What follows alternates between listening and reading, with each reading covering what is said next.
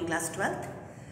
This is my pep-up class for your board practicals, and I would be guiding you through the Viva part and the components of your practical this year. So we are talking about class 12 board practicals for chemistry. The portions that you need to do are, beginning with titration. This titration will be for 8 marks. Salt analysis of an unknown salt would also be for 8 marks. The core practical, there are options. It could be chromatography, it could be food test, it could be functional group identification, it could also be a double salt preparation, it could be lyophilic and lyophobic salt preparation. That depends on what you have done in your school. So accordingly, one of the core practicals would be given to you. The weightage is 6 marks. The project file that you make for your investigative project stands for 4 marks, inclusive of the Viva. Your Viva from the practicals and the practical file is also for 4 marks. Which means this is your externals portion where she would be taking or he would be taking your Viva and judging you on those 8 marks. Which also means कि बेटा तुम्हारे हाथ में 22 marks है. And please see to it कि ये 22 तो हाथ से ना जाए. Now for this 22, please be sure that your work should be neat. There should be results written in all the 3 practicals. Now whether you have to write the equations or not will depend on your teacher. If she says don't write the equation, then please don't write so.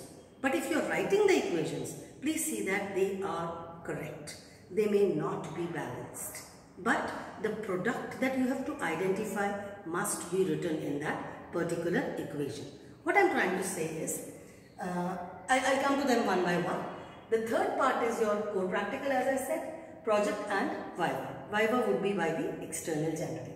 Now, so please be neat and the result, and please follow the order of practicals. Means you first do titration, then salt analysis, and then the core practical. Now, we will be talking about titrations first. I'll give you a quick recap of titrations. You can watch my video on the concept of redox titration, which is in your course, and then the Viva portion can be handled. Now, since the titration is a redox titration, please, the balancing of that equation of the redox reaction in your titration should be on your tips. You should be able to identify the oxidizing agent, the reducing agent, and so on.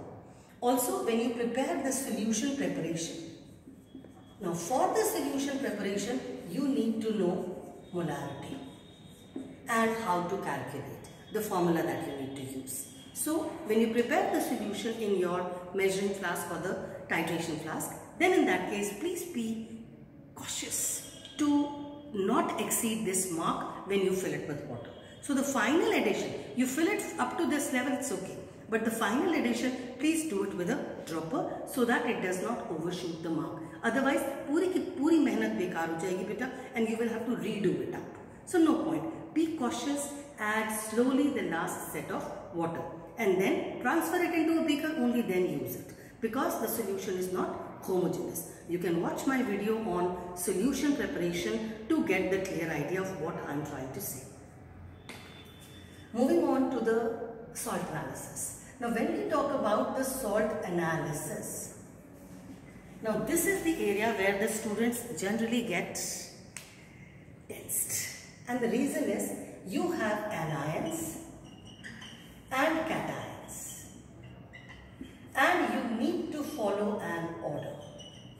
Matlab, when you are on anions, first step is with dilute sulfuric acid, observe a gas.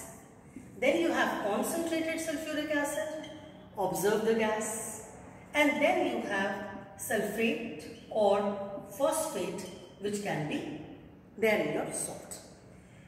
Now, important is, in case you have a sulfate or phosphate, then in your cations, your lead, barium, strontium, and calcium would be absent. If your anion is sulfate or phosphate. Also, which means if sulfate and phosphate are not there, then I would advise in the cations you start with the zero group, which is your ammonium testing, followed by flame test, so that you can quickly identify the group 5. But please do the flame test only if your salt does not have sulfate or phosphate. अगर salt में sulfate or phosphate है तो let group 1 and group 5 will be absent. You should know that. Is that fine? Now also for the viva of the salt analysis, my advice is that you should know the theory of your common ion effect. You can check my channel for this particular video, it's already there. Solubility product, that is your KSP. ये KSP word ना थोड़ा taxing लगता है, taxing लेने की जरूरत नहीं है. KSP का मतलब है सॉल्युबिलिटी.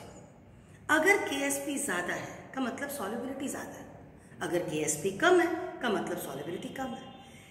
अमोनियम आयन के लिए हम क्या चेक करते हैं? गैस. क्यों? क्योंकि वो प्रेसिपिटेट ही नहीं होता. क्यों? क्योंकि सारे सॉल्ट्स हाईली सॉल्युबल हैं. इसको केमिस्ट्री में क्या बोलते हैं? All ammonium salts have a very high solubility product. का मतलब they are highly soluble, तो precipitate तो बनेगा ही नहीं.